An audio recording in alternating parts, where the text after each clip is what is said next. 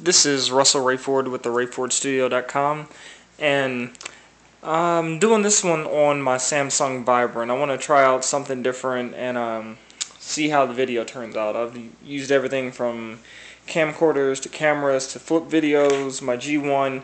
Now I'm using my new phone, my Vibrant. So we'll see how it turns out. This is a new piece I did. Actually took me a while. It took me a few hours, but it wasn't because it was complex or anything. It just took a while to do certain things, like the heart down here is made up of just different pieces of paper, but I had to cut the arteries out and everything and layer them on top of each other. Small things like the veins and everything. This started out as a little, started out as a frame, not a frame, but like a board that you can hang on the wall that had a picture on it. Got it from Walmart. And I figured I'd try something new, so I could do my sanding techniques, because it's really hard to do those on canvas if the canvas is already stretched over a frame. If it's not over a frame already, then you can sand it or do whatever, but most of the times when I'm using canvas, I've already stretched it out and everything. This is just some rusty nails that I found in my backyard. Old bottle cap from a Coke bottle. Some plugs, like from, I think I took that from this Frogger game or something. And this, another Marilyn Monroe piece. I know you guys are probably getting tired of that. I've done like 3 or 4 in the past month. It's actually raised a little. You can tell a little bit.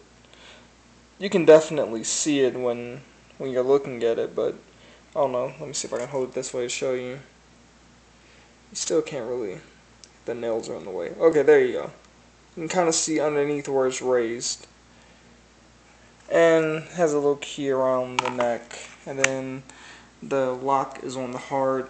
And I was going for this whole, like, the Venus and half shell type thing. But it was kind of an afterthought. So I had to just make do, otherwise I would have put the other half of the shell behind her from the beginning and everything. But it was too late, so I just kind of added it on the front. And I had to saw it in half, which oysters take a really long time to saw. They're not as brittle as clams are. You can cut through those pretty easy. Used a bandsaw on it, and it took a while to get through it, especially to do it and make it accurate. And you can see where it flaked a little bit right in here, where it chipped a little bit when I was going through. So yeah. Overall, I like it. Different techniques, different styles. Splattered a little bit of paint and blew it around. I actually had it all over the side, but then I just sanded it off because I wanted the sides to remain like brown and raw the way they were. So this is my latest one. No, I take that back. It's not my latest, but one of my latest. And hopefully it looks well, because from what I'm looking at in the camera, it looks really nice. But we'll have to see how it fares when I put it up on YouTube. Here is another piece I'm working on. Is going to be a Native American piece. I know it looks kind of like outer space or whatever, but it'll all get tied in and everything. The actual skull, walking through my house, is outside drying, because normally I put things in the oven when I'm doing paper mache, but the oven is not big enough, so I tried to put it in a dryer on a drying rack.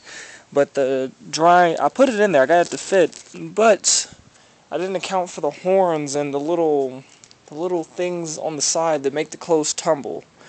And those start hitting the horn, so now the horn's all dinged up and rough. So I have to straighten it out. I'm not done with it. You see I only have one eye and it's pretty raw. I need to do the other side. But yeah, this is what I have so far. Yeah, I like it. It's turned out well. I have to sand the inside.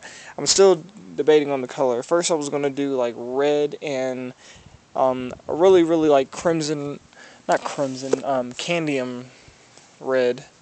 And then I changed my mind from that, and because I was going to do that with the turquoise. Because I think when the turquoise is over the red or the red's over the turquoise, you get a really nice effect. And the effect that I'm talking about is like this right here. The way that turquoise just really pops on top of that red. The Element of Beauty, one of my older paintings I did. I think that was the end of last year when I did that one. And I just love turquoise. Everyone knows that turquoise and red and black are like my favorite colors. So there's another one where just about everything has turquoise in it. Just about everything. A lot of my art is not in here right now. My art with the rest of the other artists' art is in the Ray Ford studio. So, we're trying to open up and everything. And there's some more, like, you can definitely see the color scheme that I really follow.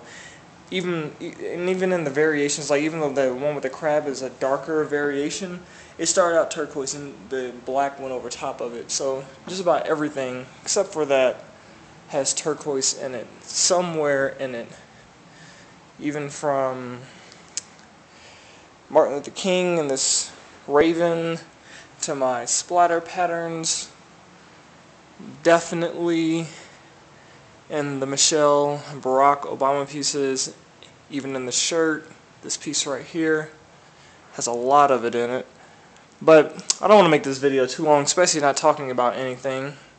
Just walking around looking at my paintings. So please let me know what you think. There's going to be more videos, more artists. We have all kinds of mediums and everything, and different works and different styles that people like doing and everything.